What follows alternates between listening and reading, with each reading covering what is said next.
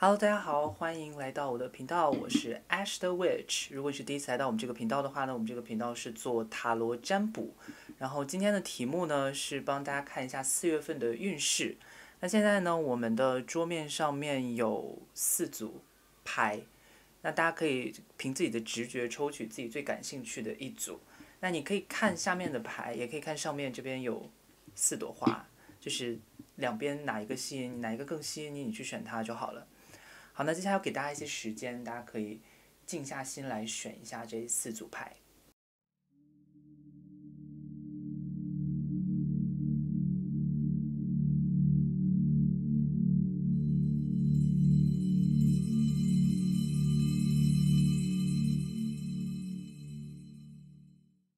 好，那大家如果选好了自己的牌组之后呢，就可以跳到我们下面的那个描述栏里面，我们有打那个时间戳给大家，大家可以直接跳到自己选的牌组去听取自己的解读啦。那如果你选了2组，或者你在犹豫，比如说2组之间你都比较感兴趣的话，或者都很吸引你的话，那这2组就都有可能有你想听到的信息。不过大家要知道，因为这是一个大众占卜，所以并不一定所有的信息都能直接对应到你的每一个具体的生活面向上面，所以可能还是需要大家自己去从里面提取自己需要的信息就好啦。那我们就废话不多说，马上进入到我们今天的解读喽。OK， 那这个是我们选的第1组的朋友们，我们看一下你们选的卡片哈。你们选的是这个动物卡里面的 Panther， 然后它的信息呢是 Protection，OK， 还有这个我也不知道是什么花的花，OK。我们看一下 Panther Protection 的内容，他说的是 Consider who you allow to take your energy and who you give it away to freely。他基本上就是在讲说你们需要去保护一下自己的能量。可能如果是这张牌的话，基本上的信息我能读到的是你们最近可能有一些。能量上面有一些复杂，就是有很多人，你们可能预料不到的人会出现在你们的生命当中，然后你会觉得，被这些能量影响啊，或者被他们带着走的这么一个状况。那我们先看一下你们整个别的牌组的信息，我们再一起来整理一下这个部分。那我们先看你们的神谕卡的部分吧。首先呢，第1张是 Courage， 勇气。OK， 然后呢，接下来是 Enlightenment，OK， 启蒙、启发。好，然后还有1张呢是 Ground Yourself，OK， 我基本上已经能看到比较清楚的信息啦，就是可能选择第1组的朋友们，你们4月份有一个非常大的能量，是你们可能需要守护好你们自己所处的那一个领域，就是你自己该在的地方。因为从这张牌上面，我确实能看出来有很多信息，它其实是关于你可能会接收到很多新的能量、新的信息，它会给你带来非常多新的启发。所以这个启发可能是灵性上面的，这个方面我感觉到比较多啊。有一种就是突然间，你可能曾经看事情的方式，在4月份因为一些人、因为一些事出现在你的生命当中，你会发现，哎，原来这个事情还有这样一个新的看法。但是同样呢，因为你们整体4月份，至少从现在这个神谕卡的部分看到的话，你们4月份的能量相对来说是比较杂乱的，就是说你们很容易被带着走。这个也就是说为什么这里哈有这张牌叫 Ground Yourself， 就是你可能不够扎根，你自己可能扎根不够坚定，你自己有很多做决定的时候啊，或者做事情的时候，容易被带着走，有这么一个状况哈。当然这个只是神谕卡的部分，我们来一起看一下，就是塔罗牌的部分会给我们什么样的信息哈。OK， 我们得到了第1张是大地元素的2号牌，然后还有 Masculine 跟 Feminine， 然后还有这里，整理一下。OK。然后接下来呢，我们是 Journey，OK， 我把它放在这里。The Devil， 节制，权杖2，然后还有权杖3，OK。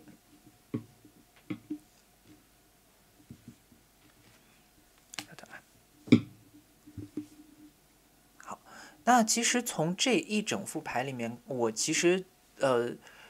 首先跟刚才的这个 ground yourself 的信息直接相关的，其实我们能发现一些牌它其实是非常有直接的关系的。比如说哈，我们看这 ground yourself 这里这张大地元素的第2号牌，然后还有这一张牌，其实它都是关于怎么样要跟自己扎根的一个信息的。那这个真的是很巧哈，就不知道为什么就突然间就是它这几张牌刚好就是同样的信息同样出现在这个地方。其实从这2张牌大家可以看到一个非常固定的姿势，就这2张牌里面它都有一个非常类似的姿势，这2张姿势是相互呼应的。然后这个姿势是什么呢？是一个冥想的姿势，对吧？我们看手上这里它都有一个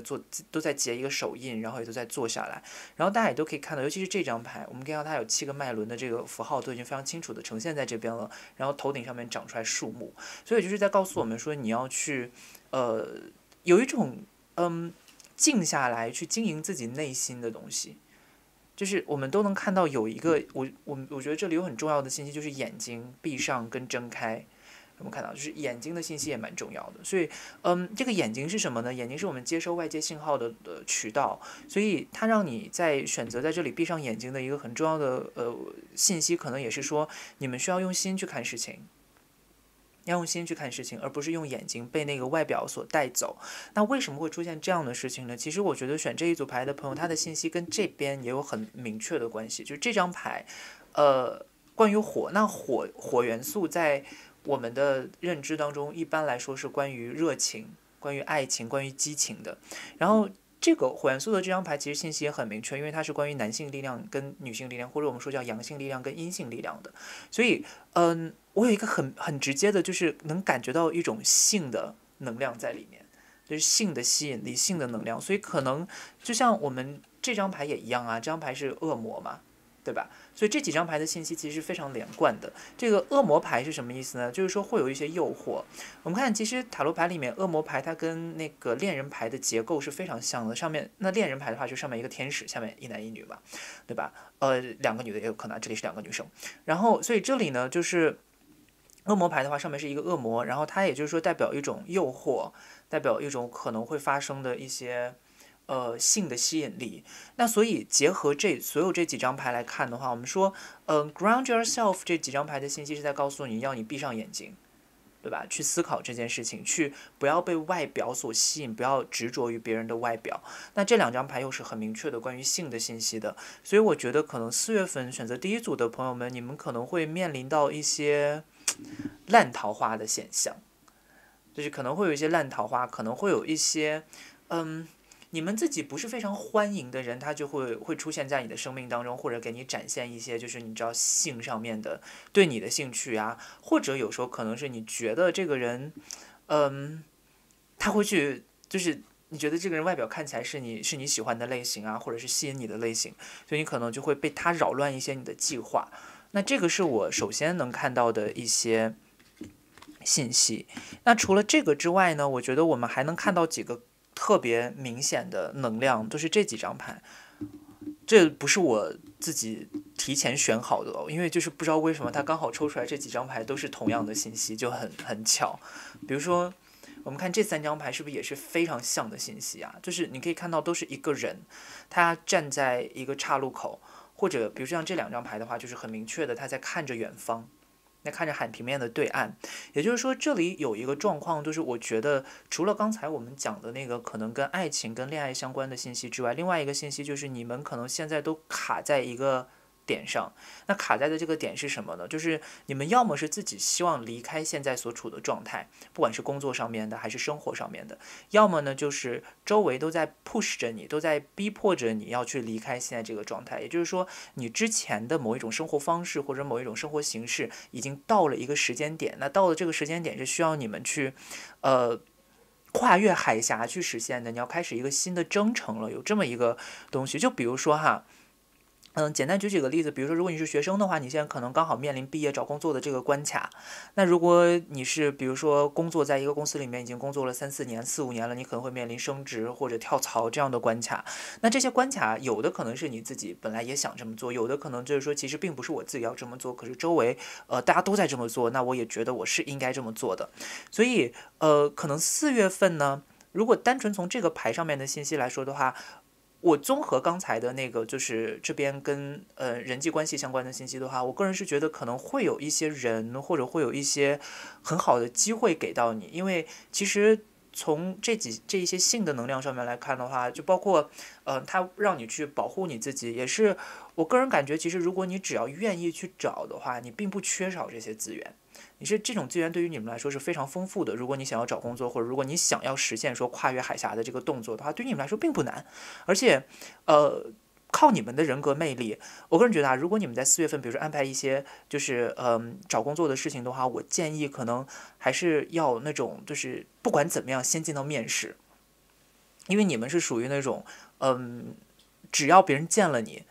他就会爱上你，就会喜欢你的类型。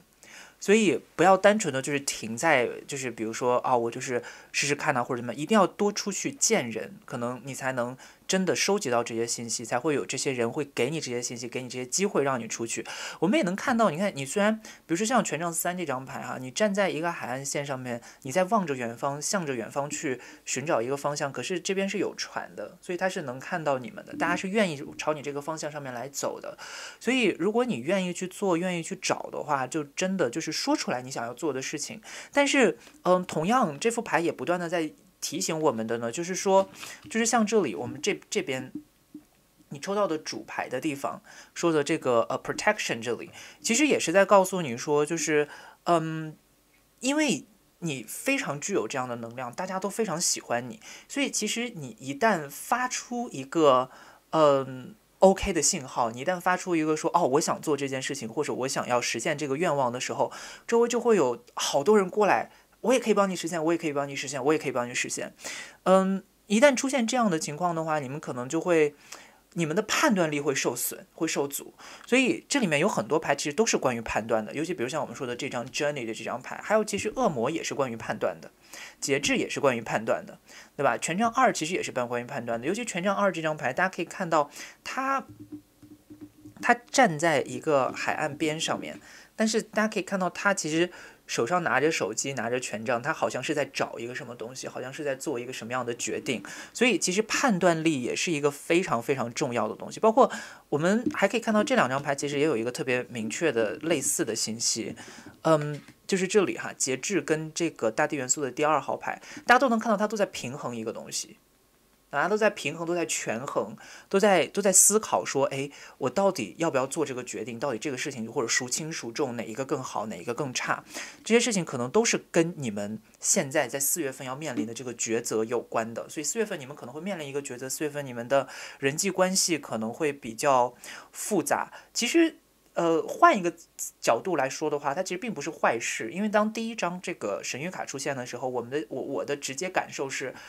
你的守护灵或者你周围的灵体在告诉你说，你要保护好你自己的能量，要给自己设好一个结界，要建立好自己的边界感，感觉好像你是处在一个比较危险的环境里面，好像大家都要来瓜分你这种感觉。但是事实上整个牌面读完之后，我反而是觉得你们在4月份应该是在人际关系上面非常被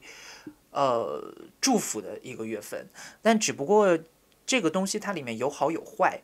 然后至于要怎么样去判断这件事情，你们可能还是需要静下心来，要去扎根，就我们讲的要扎根，要去让自己落到最实处去考虑这件事情。也就是说，不要相信那些花言巧语，可能有很多花言巧语，很多花里胡哨的东西，有很多只是外表的东西，但是你们还是要有能力能够看到说我到底想要的什么，这个事情到底能给我带来什么实际的好处。如果没有实际的好处的话，我觉得可能还是需要再小心一些的。那包括这张牌，其实它给我们的信息也是一样，这张牌它在说 courage，对吧？所以从这张牌，我觉得是整个这副牌，就是这一组牌里面，我觉得最关键的一条信息，就是因为从这个信息上面，我们也能看出来说，你们4月份经历的这些所谓的就是人际关系上面的这个复杂的情况，或者你们在抉择上面可能会遇到的困难，其实当中也有一些东西会让你觉得有一些对的决定，或者说应该是对的决定，对于你们来说可能是很恐惧的。你们可能不敢去真的，就别人说，有的时候，别人给你的承诺或者别人愿意给你的东西，你听起来你会觉得天哪，我觉得我不够好，我没有这么优秀，能够去承担得起这个东西，或者说我其实并不是一个能完成这件事情的人。所以如果是这样的情况的话，那这副牌也在告诉你说，如果他给你的东西确实是你想要的，而且确实也是你觉得他能给你实际带来好处的东西的话，就鼓起你的勇气去追随他，去答应他，其实也可以。但同时呢，因为这个很暧昧，这张牌的信息其实它两边都有，很复杂。另外一个信息我读到的是说，选择这一组的朋友们，你们可能在拒绝人上面也非常的不熟练，就是你们非常不会拒绝别人。所以一旦你们周围有人愿意给你提供一些东西，你觉得说哎还不错，或者说你之前欠人家人情，人家让你来做这件事情，你就要去做。所以你可能会觉得哎我又不好意思拒绝，就不要了。虽然你可能心里面觉得这个并不是我真的想做的，也不是我想要去完成跟实现的话，那你也是需要用勇气去划清这个界限的。对，所以这一组牌呢，我觉得可能4月份选择第一组的朋友们，你们更多的信息跟能量可能都冲突在人际关系这个事情上面，可能你们有很多机会给到你们，但是你们自己是不是真的能够走到对的那条路上面？就 Journey 这张牌哈，还有包括这2张，其实都是同样的信息，是不是真的能走到这条路上面，能走到正确的路上面，可能还是一个需要比较谨慎决定的东西。那同时这张 Enlightenment 这张牌，其实我觉得它也在告诉我们说，你周围有很多的神圣的力量在帮助你。所以很多时候你可能需要去更多的去跟他们产生链接，或者比如说做一些冥想啊，这里冥想的信息也非常明确哈，静下心来做一些冥想，走进大自然，然后多多的跟你的这些就是所谓的你周围身边的我们讲过不管守护灵还是什么的，跟他们产生一个链接，去从他们那边得到信息，从他们那边得到灵感，或者去听从你自己的直觉，可能才是你们真的在4月份要解决你们面临的这个问题的时候最大的一个关窍所在吧，我觉得。好啦，那这个呢就是我们今天选择第一组的朋友们啦，谢谢大家的收看。如果大家喜欢我们频道的话，别忘了点击订阅，然后也别忘了打开小铃铛，这样的话就不会错过我们的每一次的更新啦。那今天就到这边啦，我们下次再见，拜拜。OK， 选择第2组的朋友们，大家好，这个呢是你们的解读，你们选择的呢是 Tiger 老虎，你们会很勇敢选老虎。我不知道大家有没有觉得这个老虎的画面看起来特别像 Gucci 的一些产品，感觉很高级。你们得到的信息呢是 Divine Timing， 所以很有可能呢4月份对于你们来说是一个相当重要的时间点。Good things come to those who wait， 对吧？所以可能这个 timing 的这个信息啊，对于我来说，可能你们这一组朋友们可能在怎么讲4月份比较中心的能量可能是等待，这个是我目前得到的一个比较直接的信息哈。那如果我们再通过其他的神谕卡一起来看一下，就是我们能有什么更细的信息哈。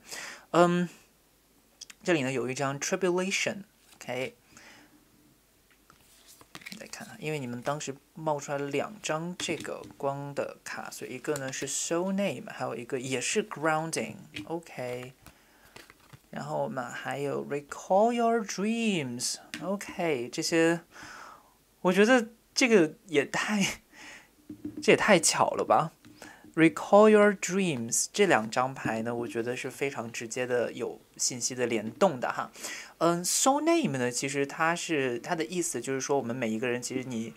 当你认知到你自己的时候，你在灵修的过程当中，你都能找到你自己灵魂所属的那个名字，然后当你呼唤那个名字的时候，你就能唤醒你自己的灵性的力量。所以这个名字一般大家是在冥想当中啊，或者在跟自己的指导灵产生链接的过程当中，你可以去问他你到底叫什么名字，或者问你自己你叫什么名字，你就会发现这个名字。那发现这个名字意味着什么呢？意味着就是你能认识到你自己到底真正是谁。所以这张牌也是一样 ，Recall Your Dreams， 它的意思就是说，我目前从所有抽到的这些神谕卡当中得到的信息是，我觉得你们可能，在目前为止的生命当中经历过了太多妥协，或者经历过了太多其实你们并不想真的去做的事情，然后在这个过程中，你们又是一群非常有能力的人，所以呢，你们在做这些事情的时候呢，你们虽然不想做这个事情，或者说虽然不擅长做这件事情，但是你们最终都能把它做好。而在做好的时候，你们又一定能感受到那个所谓的叫成就感，对吧？所以在你们感受到这些成就感的时候，你们又会觉得说，哇，其实这个事情也许是我们可以做下去的。所以可能因为这个时间比较久，然后你们做这个事情做的也比较多，所以可能就会稍等一下。所以可能就会在你们的追寻梦想的这个途中有一点点迷失，所以现在是需要你们去重新想起你们到底真的想干嘛，包括想起你自己是谁，你的 soul name， 对吧？然后再来呢，就是 grounding， 其实还是一样的信息，关于你们自己是不是有在跟自己真正最实打实的需求有连接，而不是空的虚的飘在空中的这种感觉哈。那我们来看一下塔罗牌有没有什么补充的信息。OK。哇，这张牌，你看到它的射箭是不是很直接？就是跟 recall your dreams 有直接关系的，就是他在目标朝着一个非常明确的目标在努力在前进的感觉。那这个目标就很直接的在告诉我们说，你得知道你要干嘛，对吧？所以这点还蛮重要的。OK。这张牌呢，其实是我们刚才跟大家讲的，可能是你周围的人要给你的那种诱惑，或者说你可能现在并不在你真的想走的那条路上面，因为这个牌有一点点，我们虽然不这么讲，但稍微有一点点这种欺骗的信息在里面。Father， OK， 也是一样哈，它这张牌呢也是关于我们在做决定上面的一些，比如说这个决定到底是不是我们该做的，或者说，其实我个人觉得，可能你们这一组的朋友们应该是在到目前为止的过程当中，可能都有一些，被人牵着走的感觉。因为 Father 这张牌其实它就是一个非常具有控制感的牌，所以可能你们被控制，你们本来想做的事情被这些人带走了、带跑了，有这样的感觉，可能会有这种迷失的感觉哈。OK， 然后我们的风元素的第9张牌，大家可以看一下，这张牌其实也是关于你们的思维能力的，那关于你们的脑子这里在想东西，对吧？然后手上动手能力，所以其实我觉得你们只要能够真的找到，能发现自己到底想要做什么，其实你们非常具有这样的把事情显化出来的能力跟热情的。而周围有很多人，其实他也是看重你的这样的特点，跟看重你这样的优势，而去尝试说想要用这样的方法来给你一些怎么讲，来控制你，或者来让你为他所用这样的感觉哈。OK， 我们再继续看另外一组牌，圣杯手牌，然后宝剑9，圣杯6，我们还有宝剑7。这组朋友们，我能感觉到你们其实如果要说4月份的运势的话，其实可能像我们刚才讲的，就是所有的那些能量，你其实不单纯是在说4月份一下子突然间爆发出来这些能量，而是说在你们其实4月份之前的很长时间里面，也都一直在持续着这样一种能量。然后只不过在4月份的时候，这个能量会产生一个比较大的爆发的状态。大家可以看到，我们出现了圣杯手牌，然后还有圣杯6，对吧？那这个圣杯牌它都是，尤其是圣杯手牌，大家可以看到它有一种就是满出来然后溢出来的这么一个能量在，所以可能你们确实因为这些事情，因为这些工作，然后因为这些可能你们被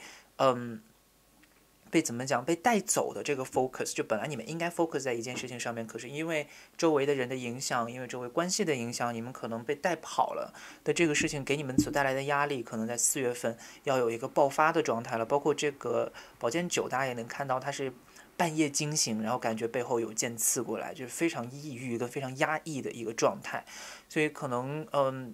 对于你们来说，4月份的话，确实会有很多这样的，周围的人，然后周围的事，可能他就很明确，就是来骗你的，但是你又不得不上当受骗的这种感觉，就是我又必须跟着他走，然后跟着他走，我又会失去我的目标，所以你总有一种，我觉得可能有一个词叫釜底抽薪的这种感觉，所以可能对于你们来说有一点点辛苦，4月份，对，但同时你们又知道，就是这个。就是你们在4月份经历的这个状态，就是这些可能我们说可能打引号的吧，就是欺骗你的这些人们，他他们其实又实际上是给你一些回馈的，可是这个回馈其实看上去有点像画大饼，就是你能觉得说，哦，他们愿意给我这个回馈，而且我也确实能感受到这个回馈，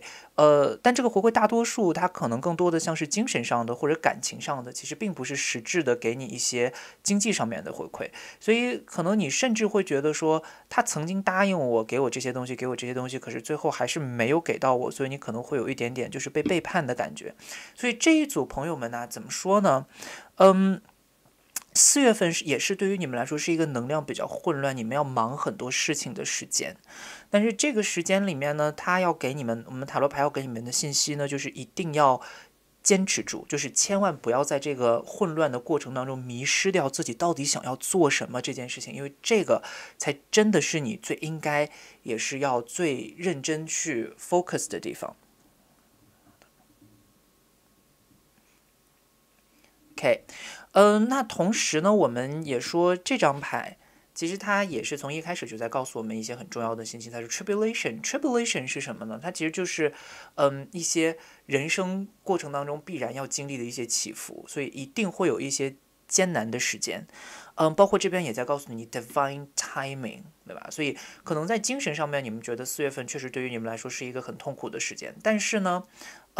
事实上，你们会发现在4月份的整体的这个流动的过程当中，你们会发现所有给你们的这些困难，所有的这些事情发生的时间点，其实它都是一环又扣一环的，它是非常的完善的在一起的。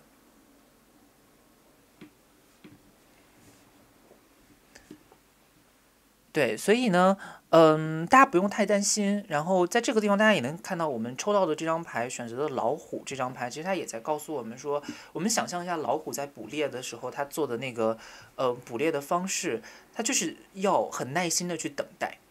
待一个时间，然后再去真的去捕获自己的猎物。所以我觉得从你们这一组牌的状况来看到，虽然我能感觉到非常强的这种就是压抑的能量，但是呢，同时我又能感觉到你们是这种，你们是非常隐忍的一群人，所以当你们决定要做一件什么事情的时候，你们一定会找到那个最合适的时机去得到你们想要得到的东西。对，所以我觉得4月份也许这个时机会来。就这也是为什么这副牌整个都在给我们告诉这样的信息的一个状况。4月份这个机会可能会来，所以你们要非常的小心，也要非常的认真的去等待这个时机，就千万不要着急，千万不要急躁，因为整个的能量给我的感受都不是那种特别快的这个事情会立刻发生的状态，所以它一定都需要我们耐心的等待，而且可能确实会有一些痛苦，会有一些阻碍，它不是那么顺的哦，所以大家要做好这个准备，千万不要被这个不顺的状态所带走，就是你们的注意力或者你们真正 focus 在那个点很容易被带跑，这个可能是选择这一组的朋友们需要去注意一下的地方啦。好啦，这个呢就是我们今天选择第2组的朋友们的解读。那如果大家喜欢的话，不要忘记点击订阅，也不要忘记点赞哦，然后也不要忘记打开小铃铛，这样你就不会错过我们每次的更新啦。那今天就是这样啦，希望大家4月份都能好运。那我们就这样啦，拜拜。好，选择第3组的朋友们，这个是你们选择的花，还有牌。你们选的是猫。然后呢，这个牌上面的信息呢，说的是 Speak your truth， 所以我觉得可能更多的是关于你们到底是不是有在跟周围的人讲出你自己真实的想法，就是你们自己到底是真的诚实的告诉别人了，你们真的在做什么？可能你们有一些在隐忍的事情，或者可能你们其实为了维持一些状态，然后去憋着一些话不去讲，可能会有这样的一些信息在里面哈。但我觉得这个部分可能更多的呢是关于自信，还有关于你的声音是不是有传达到别人对方那里的这样的一种能量在哈。我们具体看一下别的神谕卡有没有类似的信息给到我们哈。Joy， 对吧？一样。OK，你是不是真的快乐？这个信息也是我觉得你们需要不断的再去反复的问自己的一个问题。当然其实出现 Joy 这张牌有出现猫这个状态的话，我个人觉得4月份的能量对于你们整体来说是一个还蛮快乐蛮自在的能量的，因为大家知道猫其实就是这种你知道你要自由自在啊，想干嘛就干嘛的一种状态，然后再加上又有 Joy 这张牌在这边，所以我个人觉得其实整体4月份的能量对你们来说应该是一个蛮快乐蛮舒适的能量。 OK， 然后我们接下来再看下一个下一个张牌呢，说的是 Heal your heart。 OK， 要去怎么说，治愈你们自己的内心，治愈你们自己的心灵。 OK， 接下来呢 Stabilize。 OK， 让你们自己呢能够更稳定更安定一些哈。所以其实从这几张神谕卡上面来说的话，我个人觉得你们4月份的一个很中心的能量是，你们可能有点怎么讲呢，有点懒，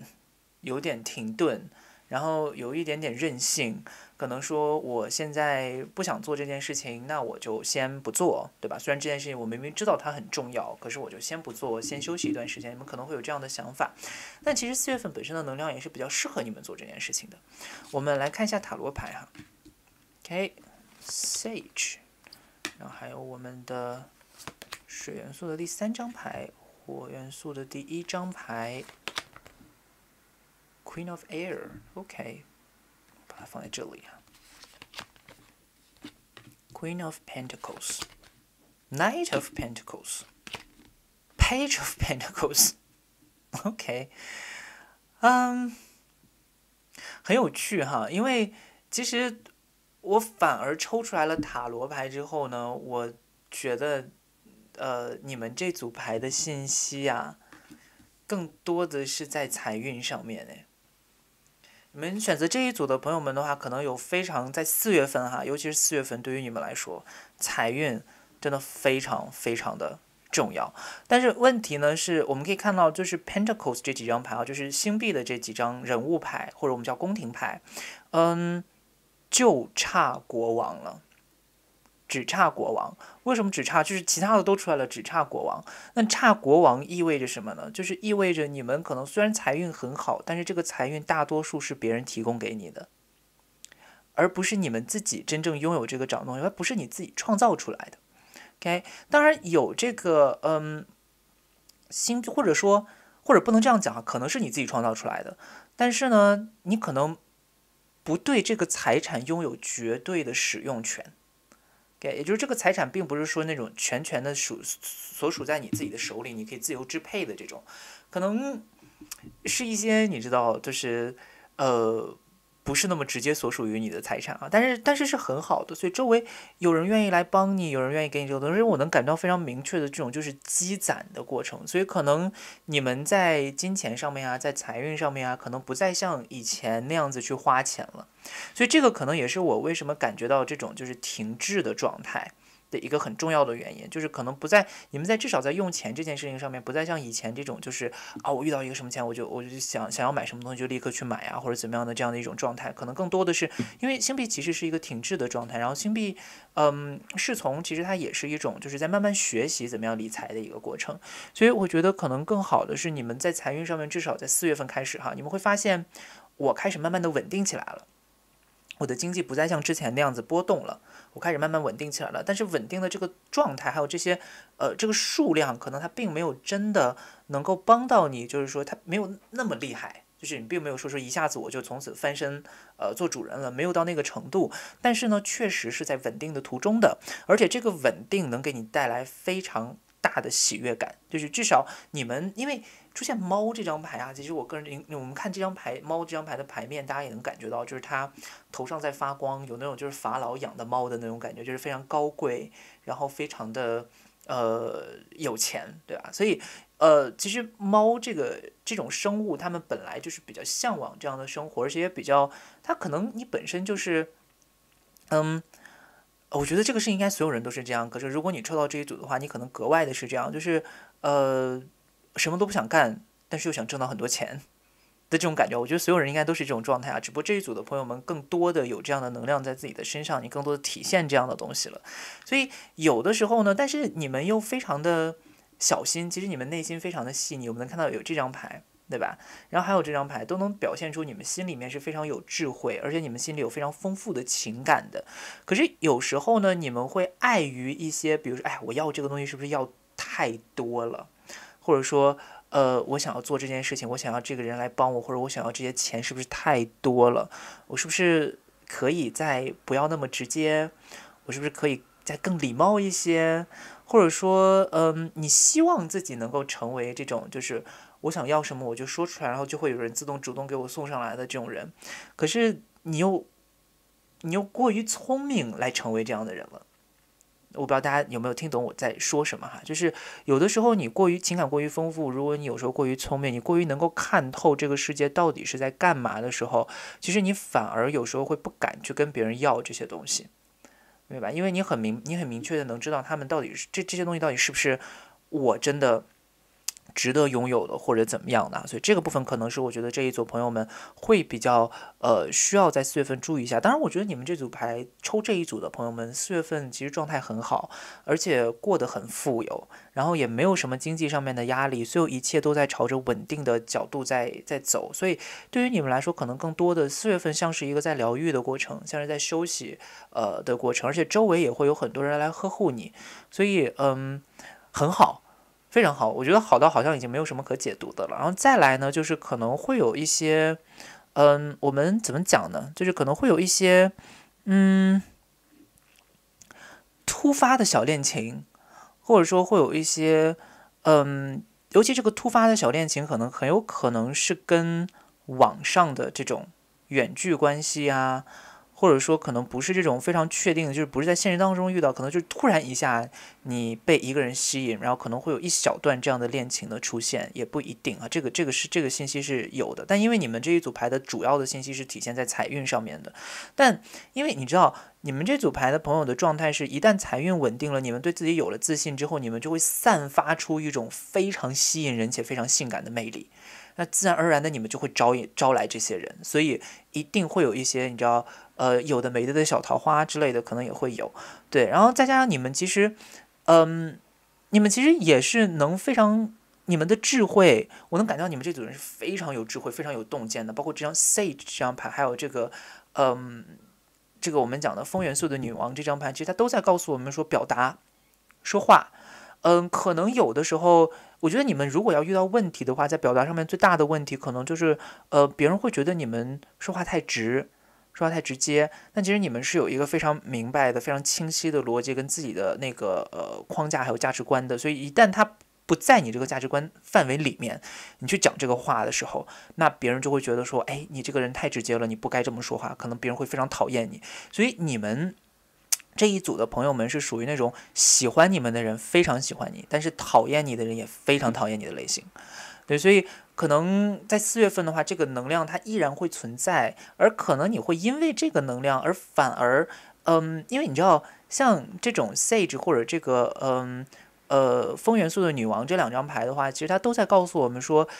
你其实不太需要特别刻意的去给自己划清一个安全区域，因为你平时说话思考的方式就已经自然而然的去区分了你的朋友圈还有你的关系圈了。也就是你并不存在这种，比如说，哎，我是一个我周围有很多混乱的能量，大家都觉得我是个老好人，都来找我，你不存在这样的问题的，因为你只要说两句话，喜欢你的人他自然就会一直跟你说话，不喜欢你的人自然就会走开。所以这也导致了，也就是因为你们这样的特质，导致了你们在4月份这整体的状态当中呢，是一个比较安详、比较安静，然后不会被别人打扰的状态。而且我觉得你们是一个很适合在这个阶段哈，学习一下怎么样处理自己的财务，然后同时呢，也好好的享受一下4月份的这个休息的时间，对于你们来说可能也是好事。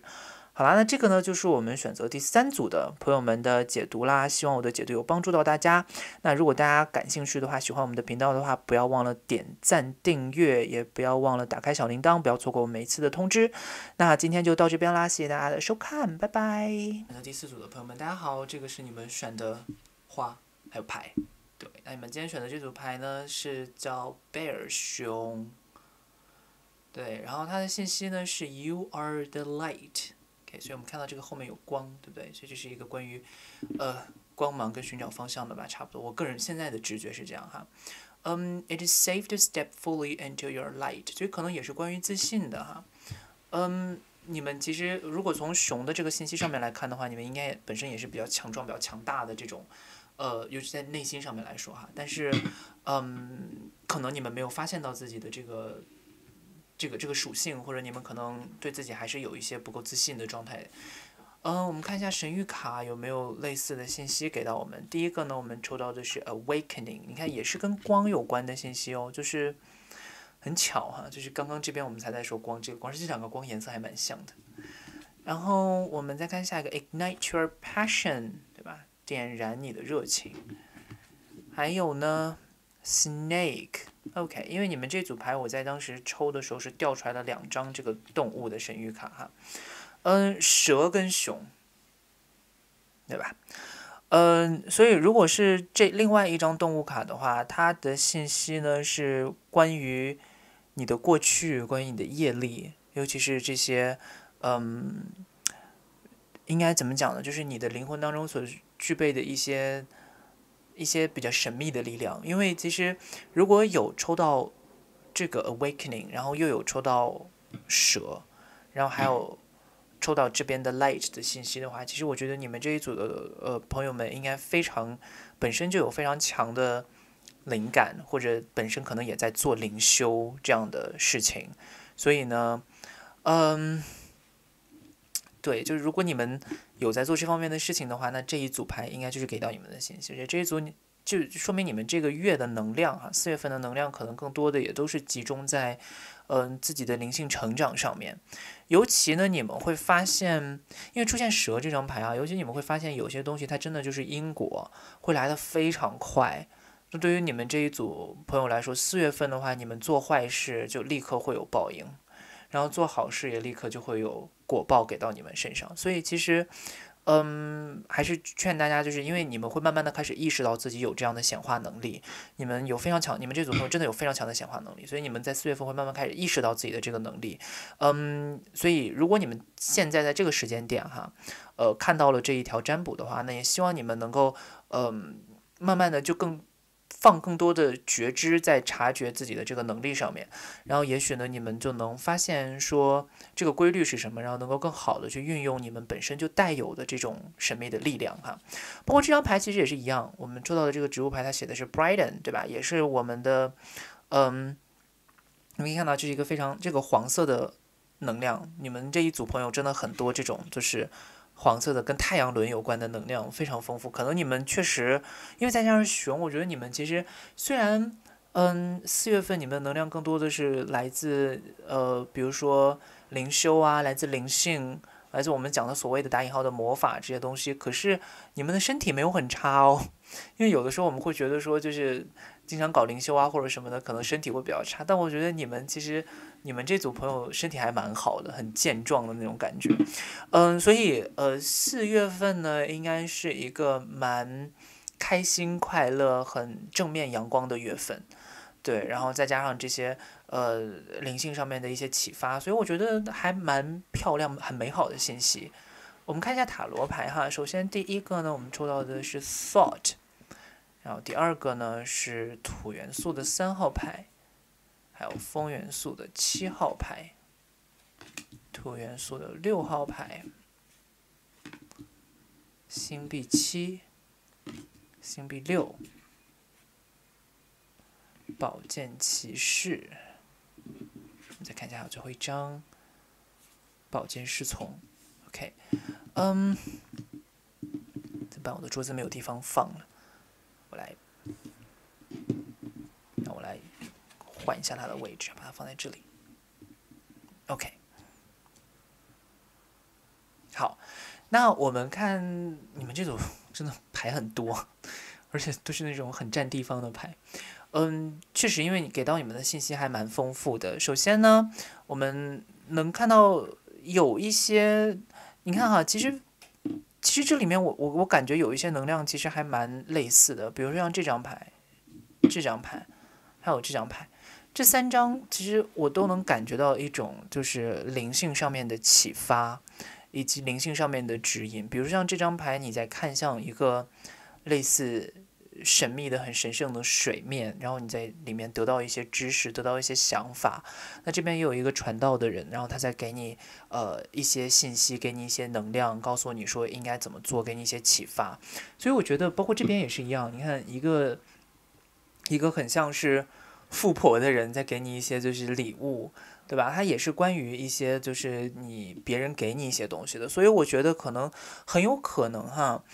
如果你们是在做一些灵性上面的探索，尤其是4月份，如果你们是在做一些灵性上面的探索的话，那大概率这个探索可能是你们一开始自己做了一些探索之后呢，立刻会有人来帮你。然后去在这个路上面进行探索，所以可能4月份你们会遇到一个导师，一开始啊，因为从这整副牌的能量，尤其是上面这张牌的力量能量来看的话，我个人觉得其实你们这一组朋友们对于灵修或者对于灵性这件事情本身并没有，至少之前没有那么强大的兴趣，但可能因为 Snake 这张牌出现，所以可能因为最近一段时间你们慢慢的开始发现自己周围的自己的显化能力越来越强，你想什么事情可能什么事情就能成真，或者说你不想什么事情什么事情它就有时候可能是偏偏发生，你懂吗？就是会有这种非常强的显化能力，就开始慢慢体验到这个问题了，然后你会开始探索。可是在4月份呢，你会发现在这个探索路上会有一个人来帮你，他会给你提供一些帮助，给你提供一些礼物，包括这张牌也是一样，你看它也是在给你一个给你一盘水果，这样他其实也是在给你礼物，而且他自己也是收割的人，对吧？所以其实你能感觉到，就是我能感觉到一个非常怎么讲，也不能说是老成吧，可能就是比较让人有安全感，然后比较负重前行的这么一个人，就是他自己其实就是这个人自己可能本身也有很多过去。然后他也有很多压力在身上，然后这个人可能会出现在你的生命当中，给你提供一些礼物，然后让你来帮助你来进行这样的所谓的灵性层面上面的探索。而且我能很直接的感觉到，其实不管是从宝剑骑士还是从宝剑侍从上面来说，我都能感觉到你们至少在这件事情上面，尤其是4月份，至少你们在这件事情上面是有一个比较愿意向前去冲的这么一个冲劲儿跟动力的，你也愿意去学习。所以可能你们真的是会，跟着这个人，然后开始学一些，我们说不管是灵修上面的东西啊，还是灵性上面的东西。那除了这个之外呢，其实还有一个，就是你们这一组朋友们的另外一个4月份的很明显的能量呢，就是丰收的能量。因为我能感觉到你们是属于那种4月份你们会很辛苦啦，就除了灵性这一块，在现实层面上面哈，就比如说你们的工作上面啊，或者学业上面啊，你们可能会面临到很多需要扎扎实实的真的开始做事情的时间，就是你们可能会有一些新项目，然后需要你们自己去开启，或者需要一些新的工作，可能需要你们从头开始去培养它。因为大家要知道，就是从头培养一件事情是非常非常辛苦的，所以呢，你们在4月份要培养这件事情本身，对于你们来说，在体力上面也是一个还蛮大的挑战。那当然，这个就回到我们最开始说的，我能看到你们太阳轮的这个能量的很强的这个东西，你们是感觉到喜悦的，在这个事情里面，你们是能感觉到这个东西，它其实在灵性上面，就你们在4月份要开始的这个项目，在灵性上面跟你们最终这一次的人生要走的这条路，最终的目标其实是有一个连接在的，你能感觉到这个连接，而且你也在为了这个连接，在努力，在前进。所以，虽然很辛苦，但是你们是能预估到这个事情是会给你带来非常丰盛的结果的，而这个丰盛的结果不光是灵性上面的，也有物质上面的。所以可能很累，但是呢，痛并快乐着。我觉得这个可能是就是选择第4组的朋友们在4月份会面临的一个状态。差不多就是这样，那这个是我对你们4月份的牌面的解读。那如果大家还有什么就是问题，或者大家如果还有什么更想知道的话题的话呢，也可以在留言区告诉我们。那这个就是我们选择第4组的朋友们的解读啦，希望我的解读有帮助到你们。那如果你喜欢我们的频道的话，不要忘记点赞订阅，也不要忘记打开小铃铛，不会错过我每次的更新哦。那今天就这样啦，谢谢大家的收看，拜拜。